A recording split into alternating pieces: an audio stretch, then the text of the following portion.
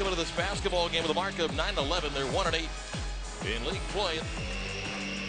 Ball is up and the tap is controlled by UCF. Daniels gets it back. Trapped underneath, blocked behind by Spurlock. Picked up by Sykes. 3 on 2. Z goes all the way to the basket for the finish for the left. Then a 2-0 start for UCF. Out it comes Cromar, the left side. Sykes gets the steal. 3 on 2. Z to Spurlock. Bounce pass back to Sykes. Goes up and can't get it, but tip back in. Actually off of DeAndre Daniels. Christian drives. Passes out to Sykes, who fires a 3.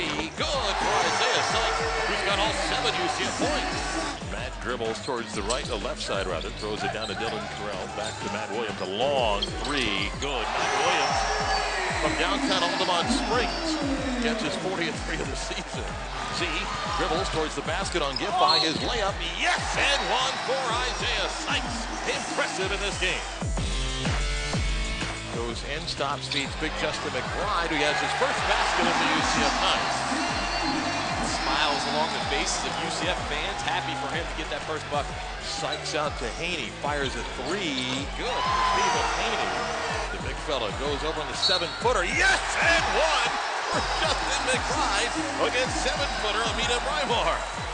Calvin drives to the basket, feeds out to Casey Wilson for 3.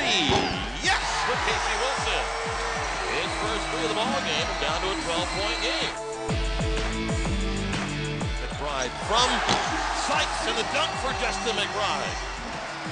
Sykes in traffic gives it out to Casey Wilson, who drives, and with the left is good for Casey Wilson. Daquan Walker will fire it up, but it kind of goes. It was not.